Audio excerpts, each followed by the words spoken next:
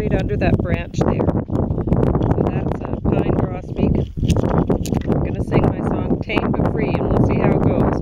I wrote this one January 6th, 2024. While other birds will fly away, if you should merely look their way, Pine Grosbeaks aren't afraid of you.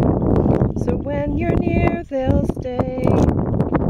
Well, if you do as children do, and try to get too near, it's true that some may see you as a threat and fly, but you'll still spot a few.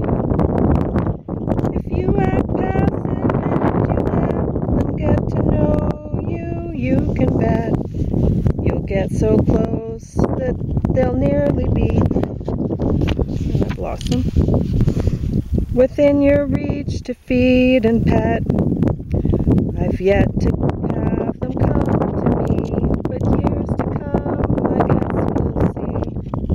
I hope they'll come to me one day, as fearless as a chickadee. And I think I've lost it again. Oh, there it is. No, I didn't.